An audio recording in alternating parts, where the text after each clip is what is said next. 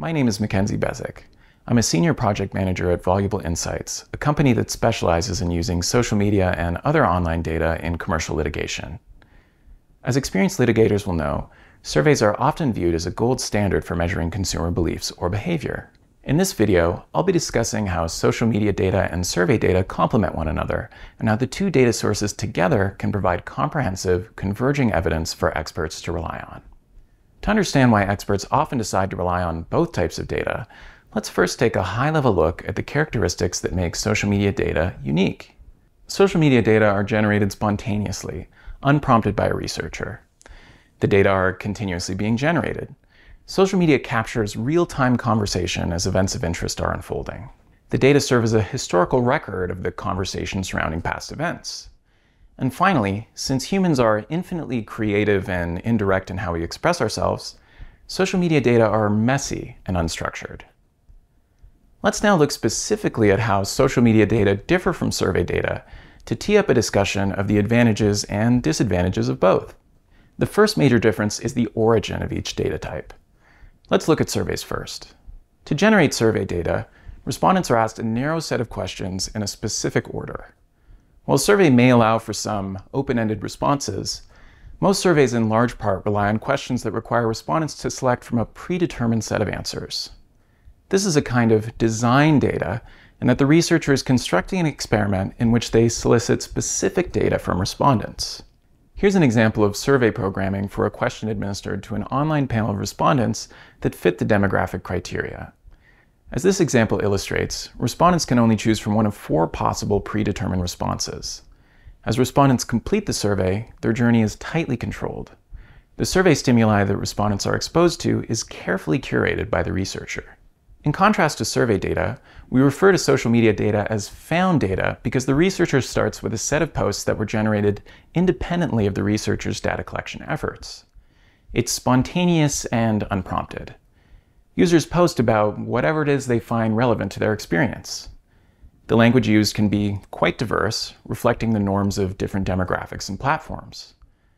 To see how found data can be helpful, let's consider a hypothetical dispute between two soup makers, Company A, Alpha, and Company B, Beta. In May of 2022, Alpha falsely stated that Beta's soup contains MSG. In its complaint, Beta alleges that it's been harmed by Alpha's false statements. Let's first look at social media posts from Alpha itself. On the left, we see an Instagram post from Alpha containing an at-issue statement. On the right, we see a tweet from Alpha containing an at-issue statement elicited a high level of engagement, over 300 comments, 800 retweets, and 1,200 likes.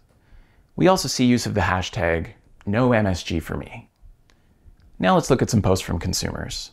In the post on the left, we see that consumer 1 is parroting Alpha's hashtag, which may be evidence of a link between Alpha's at-issue statements and consumers' negative beliefs about Beta. In the middle and rightmost posts, we see anecdotal evidence that Alpha's at-issue statements have affected Beta's sales.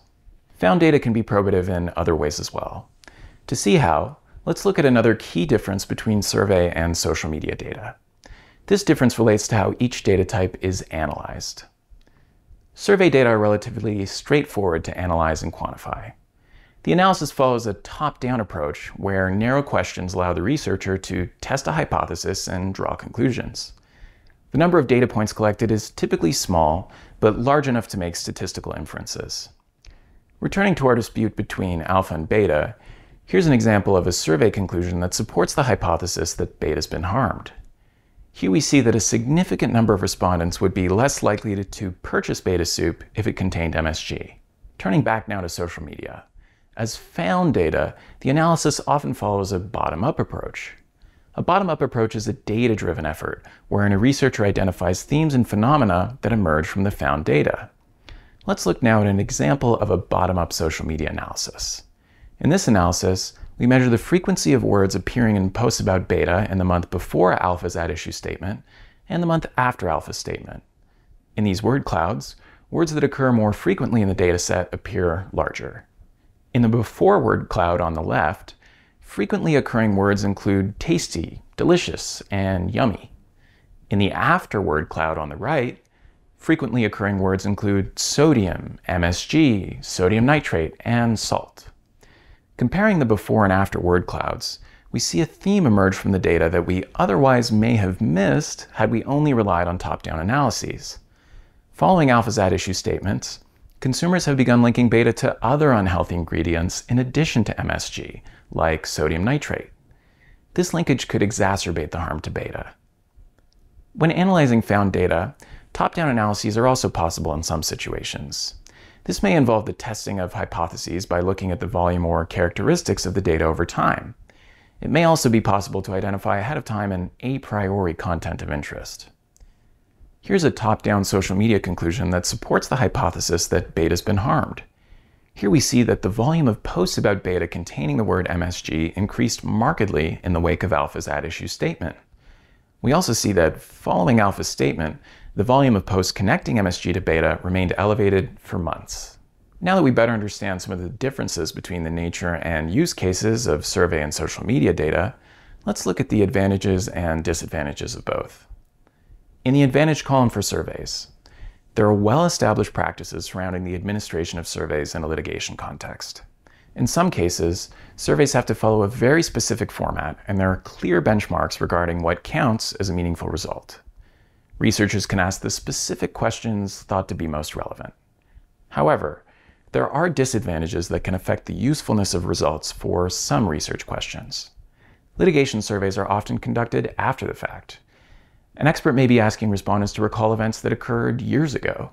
In such cases, responses may be influenced or biased by subsequent events or experiences, or by the fallibility of respondents' memories. In some cases, the exact timing of a change in consumers' attitudes is important. A survey conducted after the fact may not be able to provide reliable insight into that issue. The researcher may be asking respondents questions regarding an issue they'd never thought about before. Such issues might not have had an impact on respondents' perceptions or behavior at the time of interest. And finally, surveys may fail to replicate the actual consumer experience or marketplace conditions. Surveys are thus often criticized as not providing valid data regarding the question of interest. Turning back now to social media. Social media data are especially useful for cases that require the trier of fact to consider consumers' opinions associated with an event in the past. Social media data capture users' contemporaneous thoughts as events unfolded and can reveal the immediate impacts of those events. Social media data is often more voluminous. While surveys usually generate the smallest data set that can support a statistical inference, social media data sets can include a much larger number of observations, tens or hundreds of thousands or even millions of posts. Social media data is real-world data produced by consumers as part of their everyday lives, and therefore avoids the issues related to replicating marketplace conditions. But in the disadvantage column, as a found data, it's messy. It's subject to the idiosyncrasies of different platforms. The data collected may not be directly relevant to the topic of interest, or the relevance to the topic may be surprising and unexpected. And finally, social media data is relatively new to litigation, and the standards for analysis and acceptance by the courts are evolving. At Voluble, we closely monitor these evolving standards. As we've observed, there are a variety of well-established methods of analyzing data from academia that are finding their way into litigation.